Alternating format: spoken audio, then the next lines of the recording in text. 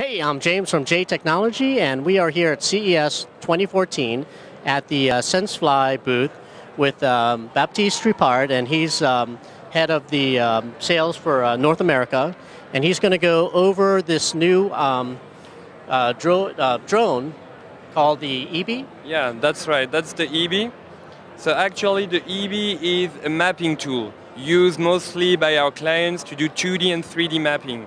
So that's one of the lightest UAVs on the market. It's only 700 grams, and it's fully autonomous from takeoff to landing since it's GPS based. So if I take the Ebee, you'll see that inside the Ebee you have a camera. The camera is connected to the autopilot, so the autopilot triggers the camera to take pictures during the flight. And once the flight is done, you extract the pictures from the SD card of the camera to process them.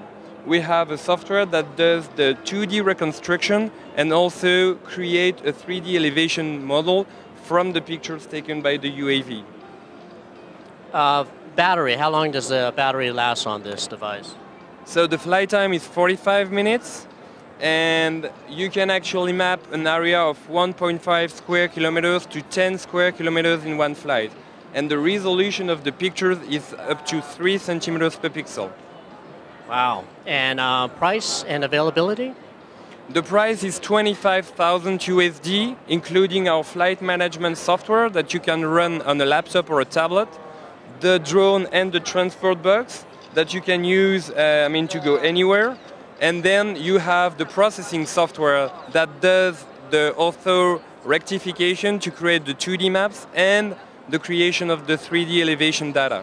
So it's a full package for 25,000 USD. And I do have one question. The camera in there, is it specifically for the Ebee? So what we do is that we actually use a Canon camera, 16 megapixels, but we have to modify it a little bit just to be able to connect it to the autopilot. Okay, well, thank you. Thank you.